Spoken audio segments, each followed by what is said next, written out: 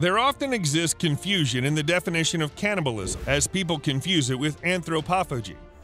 Still, the larger indigo has no problems overpowering the smaller snake. Anthropophagy is the term for consumption of human flesh, while cannibalism is the act of consuming another individual of the same species as food. Eating your own kind is quite common in the animal kingdom, and snakes are no exception. Hit the subscribe button and click the bell icon, as today we're going to talk about why snakes swallow other snakes. Let's begin. Snakes can literally eat anything, no matter what the size of their prey is. Even cows and pigs are no big deal. Sometimes they even end up eating themselves, which does sound weird. But don't worry, because we're going to enlighten you with the facts behind these weird existences. Snakes can swallow huge things because their jaws have evolved in such a way, but interestingly, sometimes they do end up eating each other.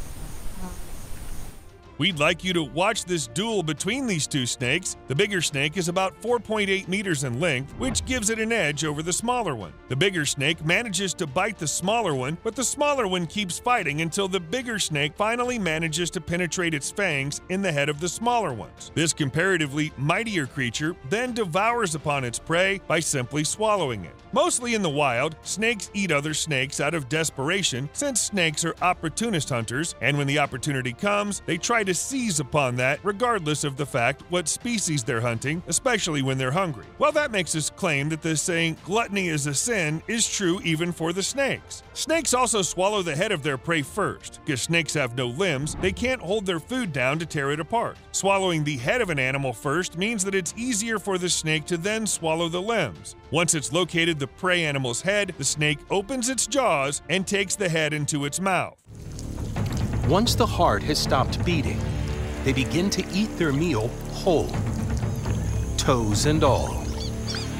King snake literally doesn't possess venom of any kind, yet it's mighty powerful considering the fact its opponent is still quite young and inexperienced. Guys, this young rattlesnake is going to face one hell of a challenge. Just look at the king snake, nudging closer and closer to its prey, and as soon as the young rattlesnake moves its head slightly to the left, the king snake seizes upon the opportunity, then wraps itself around its prey, and then starts swallowing its prey. Swallowing the prey that is larger than the size of the predator itself is not quite easy for the snakes, since a snake's body can accommodate for width, not length, but still it's not impossible for smaller snakes to feast upon larger, or to be precise, lengthier ones. For instance, king cobras can have an average length of 10 to 12 feet, while pythons on average can extend 15 to 20 feet, yet conquering a python is not a problem for king cobras. Look at this cobra as it was feasting upon a python when locals in the Philippines clubbed it to death. After killing the snake successfully, the locals cut the venomous predator open and found out the swallowed part of the python in the stomach. Since snakes have a tail made up of solid muscle, they can only consume other snakes of length that don't necessarily till into their bodies in a way that they maintain contact with the inner part of the tail. Likewise, the prey cannot be hanging out of their mouth, so basically it all depends upon the predator's stomach size. Snakes have this ability to consume their prey in form of a wave to pack them into the space available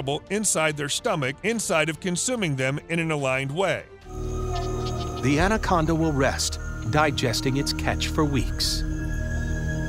A capybara this size will satisfy it for months. Yet one question remains untouched, and that's why snakes bite themselves. So as claimed at the start of this video, here's the answer to that particular question. The real answer behind that question lies in one word, and that word is dumbness. But let us explain how. Snakes can attack themselves when they're overly stressed, aggressive, or hungry. It may be that the snake is confused and mistakes its own tail for prey. Snakes can bite themselves when they cannot see well, such as when they're shredding, or when they believe their tail is that of another snake. A snake may also try to bite itself if it's unwell, whether that is physically or mentally. While the act of self-cannibalism may seem absurd to humans, to a snake, it may seem entirely logical, especially if it believes believes its tail is that of another animal. It may think the tail belongs to a predator or its prey. Another major reason behind a snake biting itself is because they may start feeling poikilothermic, which means their body temperature matches that of their surroundings. And if snakes get too hot, they can become confused and disoriented. Because their metabolisms are also temperature dependent, the animals mistakenly think they're hungry and start chowing down on themselves. So basically, temperature imbalance can cause a snake to lose its sanity. Interesting. It's quite rare that a snake ends up eating a female one, and reports and statistics show that most cases of cannibalism revolve around a male snake feasting upon another male. Female snakes do not end up feasting only female ones, but here's an interesting thing, as biologists have documented female anacondas strangling their mates after mating, likely to use as food later. Like many species where sexual cannibalism occurs, female anacondas are much bigger than males, making it easier for them to overpower their mates. Here's another interesting phenomenon.